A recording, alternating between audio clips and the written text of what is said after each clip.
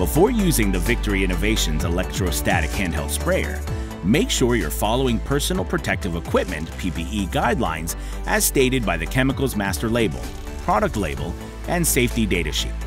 The personal protective equipment worn in this video may not be representative of your chemicals requirements. Always consult and adhere to the instructions outlined in the safety data sheet for your particular chemical. When spraying with a handheld sprayer, remember to keep a firm and constant grip on the grounding strip along the handle. Double-check that the electrostatic button on top of the unit is switched to On in order to get the electrostatic benefits of the sprayer. When you first pull the trigger, it may take a few seconds for the pump to prime with solution. Continue to hold the trigger until you reach a consistent spray pattern.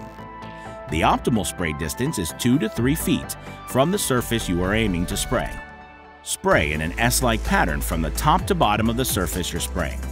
Avoid walking into spray pattern or stepping on surfaces that have already been sprayed.